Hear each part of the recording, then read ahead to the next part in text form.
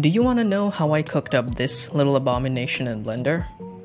Don't worry, in this video, I'll break down my whole process to help you cook up your own little abominations too. This is inspired by La Cruzo's video on YouTube, and with that said, let's get into it. Before modeling, I began by scribbling out a reference in Krita. I drew inspiration from this drawing by Prue Art on Instagram and the Prince from the Prince of Persia for my base sketch. I really like this kanji character on the shirt in Prue's art, so I combined it with the face and hair of the prince. And I threw in some colors to my sketch, just to give myself an idea of what I want my character's color palette to look like. With that out of the way, I threw the drawings into Blender and started blending. I added a cylinder with 8 segments and added a mirror modifier to it. Then, I pushed and pulled some vertices around, added loop cuts and extruded faces to create the basic shape of the torso and the arms.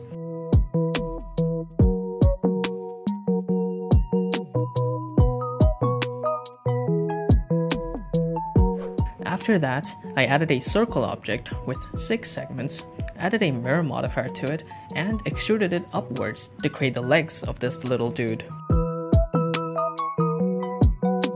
I joined the legs in the middle of the crotch area and created the shoes as well.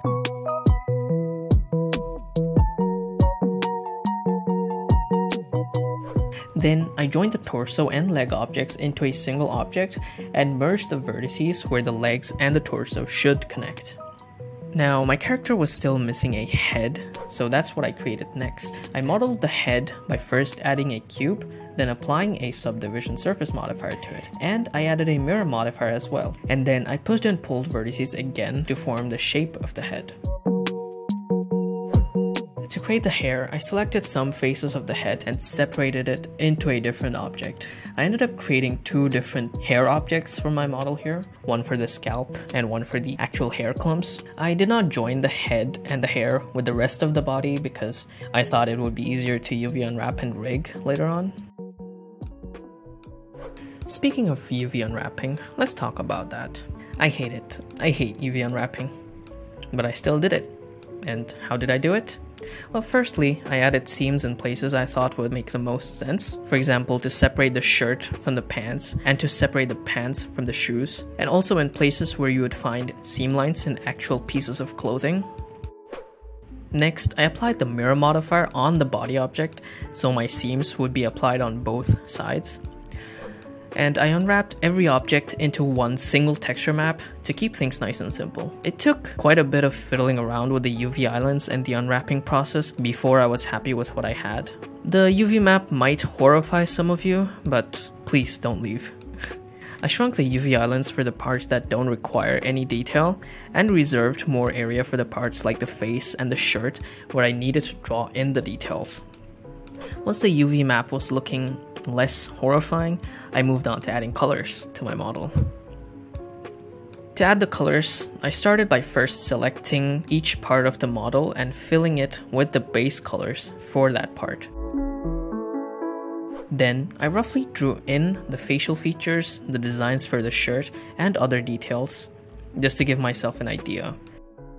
I also created the black outlines you see using the inverted hull method before bringing the texture map into Krita. I scribbled out the facial features and the designs in Krita and imported it back into Blender and then applied it to my model. You might have noticed I did not paint the shadows on my texture map, and this is because I wanted to create a custom shader for this little dude and have the shadows dynamically change based on the light setup. To create the shader, I started by adding a diffuse BSDF node and connecting it to a shader to RGB node. Then I linked that to a color ramp and set the interpolation to constant for that hard shadow look.